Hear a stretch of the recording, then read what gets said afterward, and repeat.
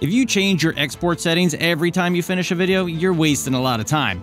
Let's fix that. Hey, I'm Jason, and I help you learn DaVinci Resolve so that you can edit faster, sound better, because I'm an audio guy, and edit and create with confidence using DaVinci Resolve. And today's quick tip is all about creating a custom export preset so that you can export out your video with just one click.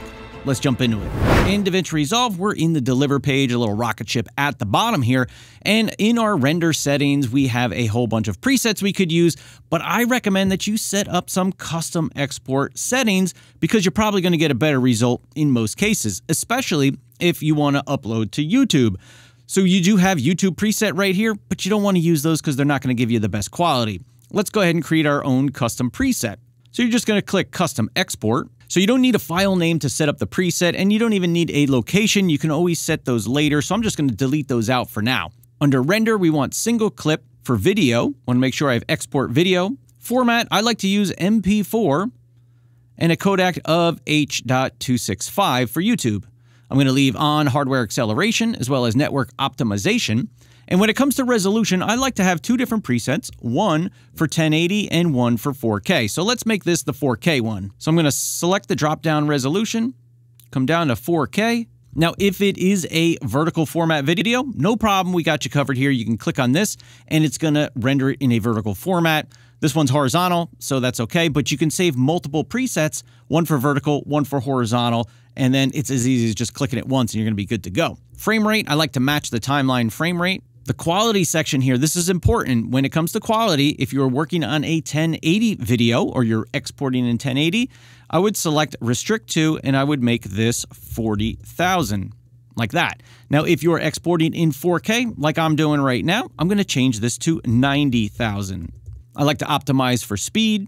Main 10 usually gives me good results. Going to leave keyframes as it is, as well as frame ordering, leave that as it is. Now, under your advanced settings, you can use these if you need them. Most of the time, I'm going to leave these all as the default, but let's say maybe you've already created some optimized media or proxy media. You can use that as part of the render to make it go a little bit quicker.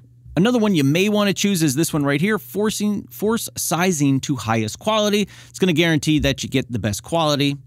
We want to render all video tracks. Coming down to subtitle settings, if you use subtitles, you may want to export them and include that in your preset, so you can check this on.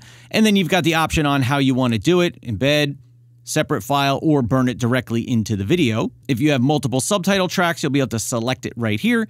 And then you've got YouTube settings here. If you're uploading directly to YouTube, you can use those if you want. Now, coming back up to the top here real quick, if we select the audio section, I'm going to recommend that you make your data rate 320 if you can. And then the other thing you want to take a look at is the audio normalization. So if you haven't gone through and edited all of your audio the way that you need to, you want to use this. You can turn it on. You can normalize to a standard, and you can select your standard here. Maybe you want to use the YouTube standard, and that's going to get you in a good spot as far as your overall levels for YouTube to make sure you're not exceeding their -14 LUFS that is allowable for your overall loudness of your video.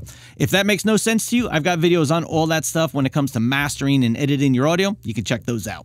Once you've got all your settings set up, you can use the ones I recommend or your own. You're going to want to come to the three-dot menu right here, and we want to come down to Save as New Preset. You can go ahead and give it a name, whatever you want. I'm going to say this for computer. We'll just call this 4K output. I'm going to hit Save. And now you can see we've got 4K render right there. Anytime I click on that, it's going to bring up all the settings that I already have. We just have to name it, give it a location, add it to the render queue, render it out, you're done. You don't have to go through and create all those settings and set that up every single time. And that's it. Now you're going to be able to set up your export settings with just one click because we created that preset.